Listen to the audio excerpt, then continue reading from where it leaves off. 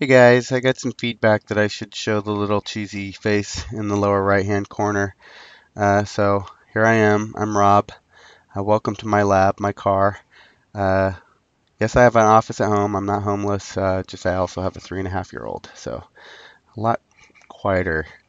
So let's look at grunt some more. I'm in this empty directory and we're going to continue using the grunt file template, because it's sort of the most minimal and we can kind of examine things in isolation that way.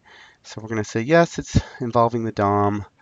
Yes, we'll concat and minify file. Actually, we'll say no to this because we're going to look at jshint and linting. And we'll say no to the package JSON file. So now we've got our little grunt file. Let's actually go in there and have a look.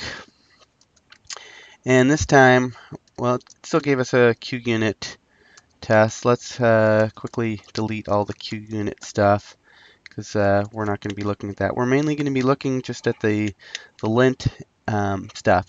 So lint is associated with jshint, and basically it's a sort of code quality control static analysis thing that basically scans your files and makes sure that your syntax and what you've put in there abides by certain rules. And if we look over here, we have our familiar init config, and it takes an object literal, as we can see here, and we've sort of stripped this down to, actually, let's even just get rid of the watch task for now so we can fit it all on one screen. We've got a lint task and a jshint task, although this is really more of a configuration here.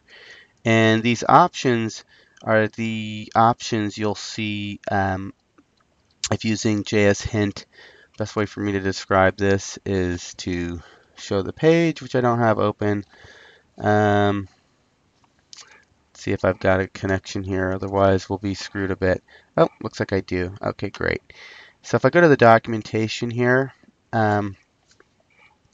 it's just the jshint docs that I selected from Google. You can see that there's a number of ways to kick in jshint. So jshint will give you, it'll basically complain when you break rules.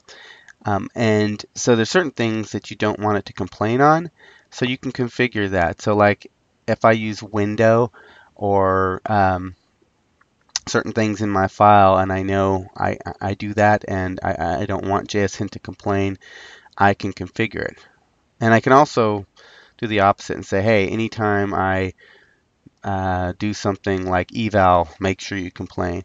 So anyway, you can put these comments at the top of your file like this. And these are examples. You can look at this documentation yourself, but in this grunt file, we're doing it here in this jshint options property. So for example, equals equals equals true. What that means, if we look here at the documentation, it prohibits the use of using two equals and not equals in favor of triple equals and not equal equal. The formers will try to coerce values before comparing them, which can lead to some unexpected results. So anyway, we're going to have that true here, the way it's set. So that means if we try to do double equals in one of our files, it'll complain. So let's just quickly actually have a look at how that'll work. First, let's make sure we understand this lint task. So lint just has one target or directive here, files, and it's going to lint the grunt file itself. Well, let's not do that. We don't need to do that. And we don't have any tests, so let's just narrow it down to this file, this one here. So this is going to say all the files in the lib directory that are JS files. So we don't have that directory yet, so let's make directory lib. And let's actually make a lib A, a lib B, and a libc, and then we'll echo window. Well, actually, let's just go in there. It'll be easier this time to just go in there and edit in the file. Let's say window.alert hi from AJS. And let's also do something like var foo equals 1, 2, 3 or ABC, and then say if foo equals, notice the two equal signs, ABC, console log, no, you are not crazy. Okay. And then we'll close that out.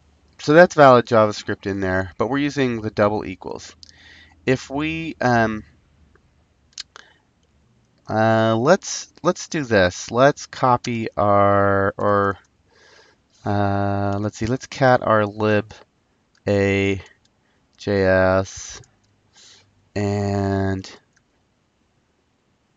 let's actually write our lib b JS with that in it, and then do the same for our libc.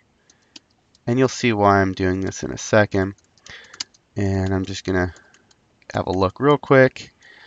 Let's just take all this out and just say hi from B, and then we'll open up C. And I'm just doing this because I want to simulate having, multiple libraries, and I'm going to kind of reconfigure our grunt file in a second here. So go back into our grunt file.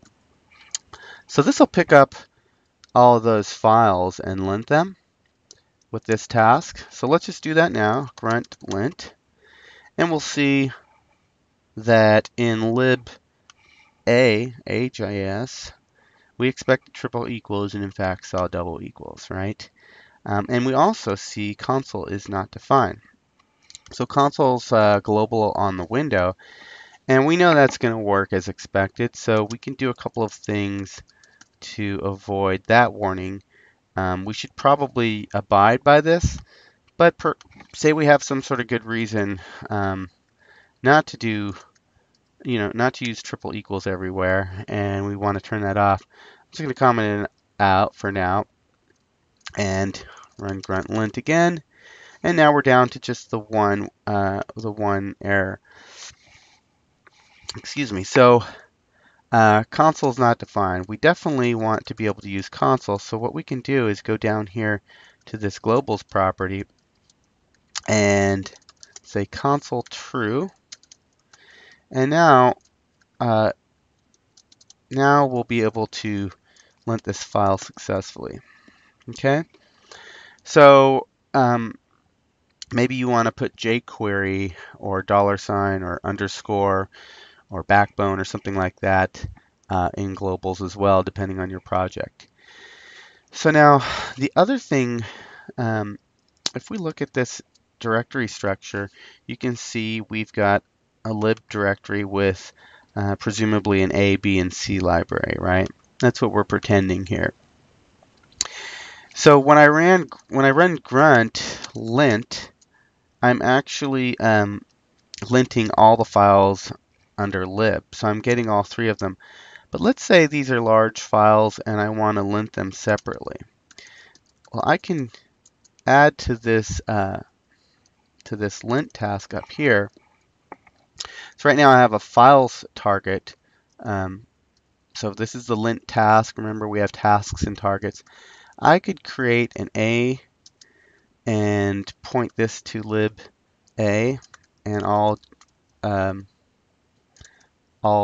JavaScript files, or all subdirectories of A, and all JavaScript files. And then I could do B and C as well.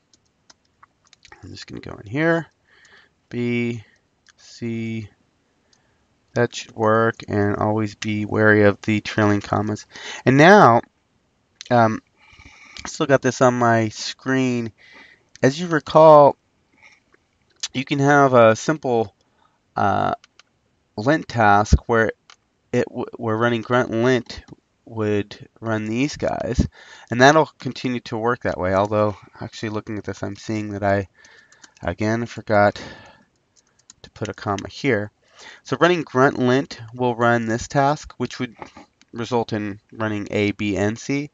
But now if I ran grunt lint colon A, I would just lint this one library.